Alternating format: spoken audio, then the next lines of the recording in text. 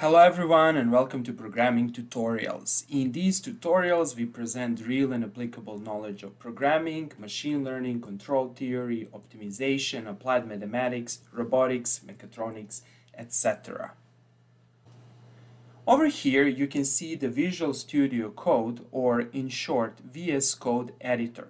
VS Code editor is a very powerful editor for creating, debugging and compiling programs written in C, C++, Python or Java.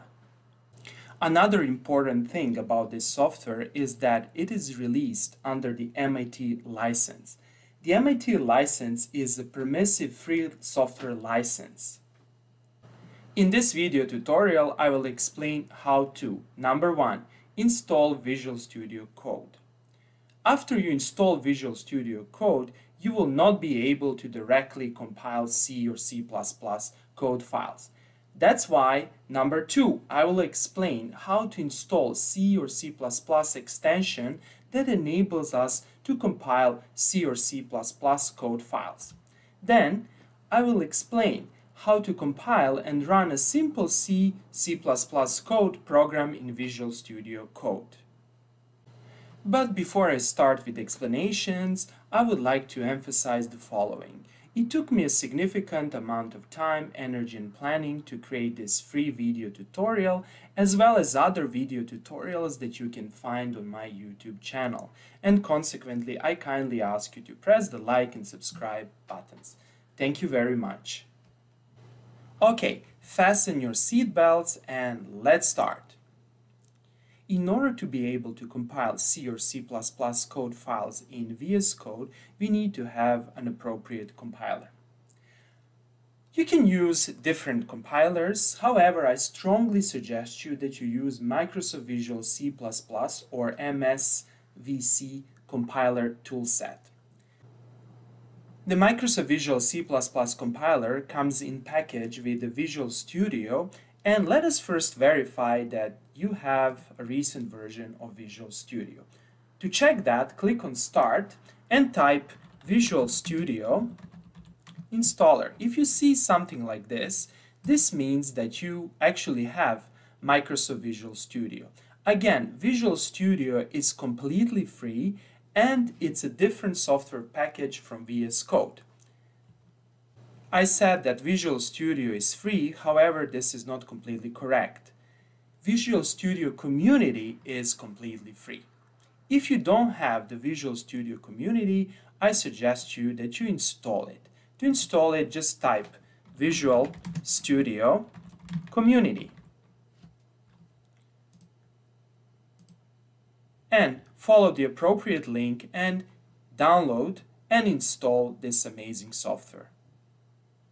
To download Visual Studio Community, you can click over here and the download process will start.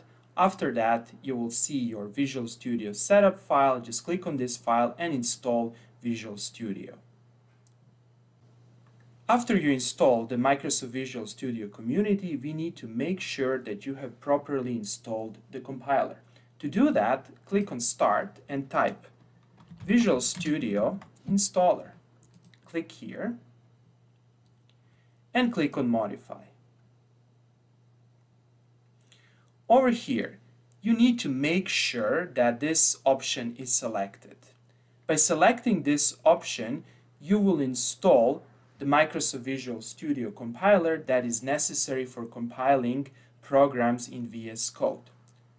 If this option is not selected, for example, if you select this option, you will need to click on Modify. However, I will not do that since I can see over here that everything is being installed. And for us, the most important thing is the compiler, MSVC.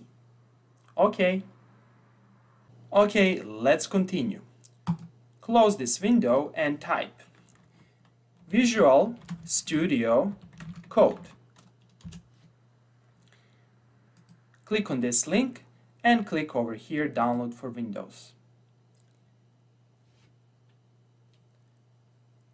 Open the file and go through the installation process. Click on Next, select the folder, click on Next, Next, and Install. Next, let us launch the VS Code editor. Click on Start and type VS Code. Here's our Visual Studio Code. And here it is. The next step is to install the C or C++ extensions for VS Code. To do that, we can either click over here, or if you cannot see this option, you can simply press Ctrl, hold Shift and X to go to the Extension tab. Over here, type C++, and you will immediately see this extension. This extension will enable us to use C or C++ compiler in VS Code. Click on Install. Okay, now you get a message. This extension is enabled globally. Perfect. Next, close the VS Code editor. To be able to compile C or C++ code files in VS Code, we need to use a developer command prompt for Visual Studio. To launch the developer command prompt for Visual Studio, we need to click on Start and we type developer. You should see this option. Click over here, and now we are in the developer environment. And know that this developer environment is different from the standard command prompt that I can launch by typing command or by simply clicking over here, since I will not be able to use the compiler in this command prompt simply because the compiler is not linked to my path. Consequently, we need to launch VS Code and compile our code files by using developer command prompt. Next, we need to verify that the Microsoft Visual Studio compiler is properly working. We can do that by typing CL, and we should see this message. This message tells us that this command prompt is able to recognize our compiler, and this is a very good sign. Perfect. Next, let us create a working folder and VS Code workspace. To do that, type cd. Then let's create some folder on our C drive, for example, test1. Go to test1 folder, and in this folder we will initiate our VS Code environment. To do that, we will type code dot, and magic happens. Here I will select this option and click Yes, I trust the authors. Let's click on New File, and let's give a file name, for example,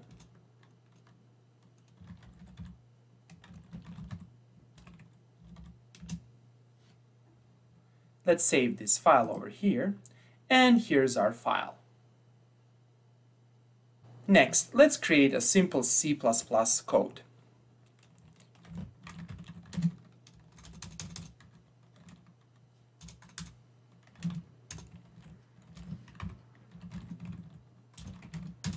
First, we need to include this library, then we need to type using namespace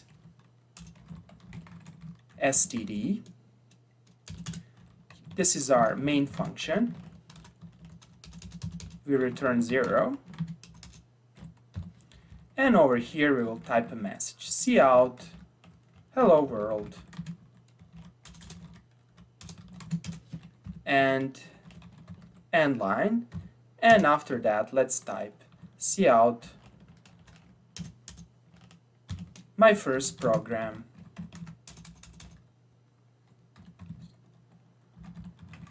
in VSC Code.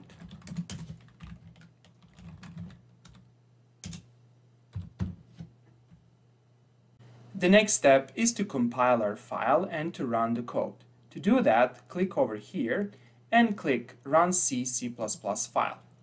Over here, we will select our compiler, that is, we'll be using cl.executable.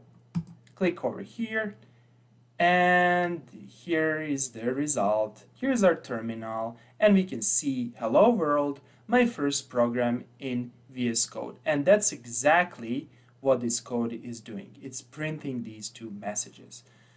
Over here, you can see interesting things. We can see our executable file, we can see our object file, and other files. Another important file that I will not explain in this video tutorial due to the brevity, it is this file over here in VS Code. Double click and open this file. This file is very important since it prescribes the main properties and instructions to our compiler. For example, over here you can see that we are using cl.exe, that is the Microsoft Visual Studio compiler, and these are the options for the compiler. More about this in my next video tutorial. Okay, that would be all for today. I hope that you like this video. If you like the videos I create, please press the like and subscribe buttons. Thank you very much and have a nice day.